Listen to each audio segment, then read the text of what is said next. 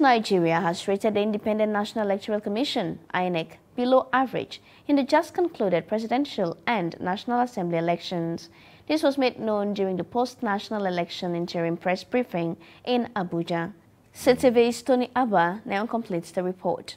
As Nigerians anxiously await the declaration of the winner of last Saturday national elections, Caritas Nigeria has presented her post-election interim report to the public.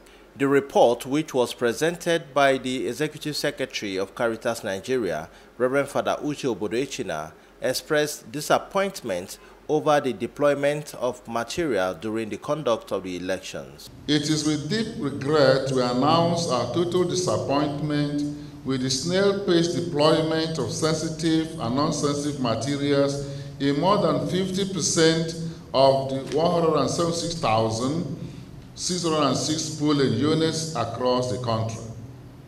It is not only disheartening to imagine that after the declaration of curfew before the election and accompanying empty roads and streets, INEC officials and security personnel were unable to reach more than 60% of the polling units nationwide before 12 p.m. While this happened, excuses from INEC have been unjustified, with paucity of proactiveness on the part of the national commissioners responsible for logistics and voter education. The destruction of the roads leading to some opposition stronghold in Kogi State, for instance, not only amounts to subliminal crime of some sort, but must be treated as an economic sabotage of the highest proportion, designed to derail the electoral process. In the Federal Capital Territory, we noted with utter amazement the poor deployment of materials to polling units, whose distance is not more than 5 kilometers from the FCT Commission office. According to Caritas, the Bimodal Voters Accreditation System Bvas was manipulated in more than 30% of the polling units. The Bimodal Voter Accreditation System Bvas is not bad. However, the unprecedented and evil manipulation of the system in more than 30% of the polling units indicate a systematic ploy by INEC to compromise the precedent set by the well-meaning Nigerians through the struggle and tussle that led to the passage into law of the 2022 Electoral Act. Otherwise, how do we explain, for instance, the deployment of one Bvas machine in polling units having more than 2,000 voters who had waited for more than 5 hours in long queues without the sight of INEC officials? It is even awful to receive complaints from presiding officers who insisted that they were given wrong codes and uncharged batteries for the Bvas machines in most rural areas observed.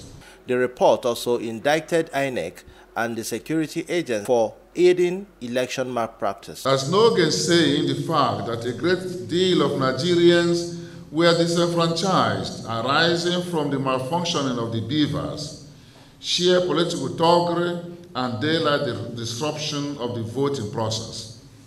While this elsewhere, our particular displeasure rests on how INEC officials colluded with policemen and some state authorities to massively print ballot papers unhindered in places like Lugbe, Abuja, Apapa, Lagos, Obiakpo, Rivers, and some parts of Katsina, Kano, and Gombe states.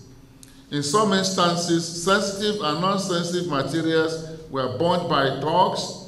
Voters and observers were beaten to stupor in the full glare of security personnel who not only watched this happen, but participated in the charade in some polling units in Lagos, FCT, Delta, Rivers State, and the rest. The interim report further commended the patriotism of Nigerians who came out in their numbers to vote during the elections. We encourage and commend the patriotism and resilience of Nigerians to achieve a peaceful conduct of the general election so far. We also want to strongly advise that this is maintained and that the high spirit should not be dampened by naysayers.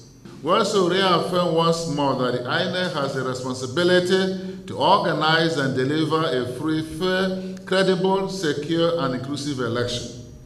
While the hope and trust that Nigerians have on them is arguably dashed, we cannot but state more unequivocally that things are beginning to fall apart. Right now, in Lagos, in almost all places, there was no form EC8A, and we deprecate it in highest terms.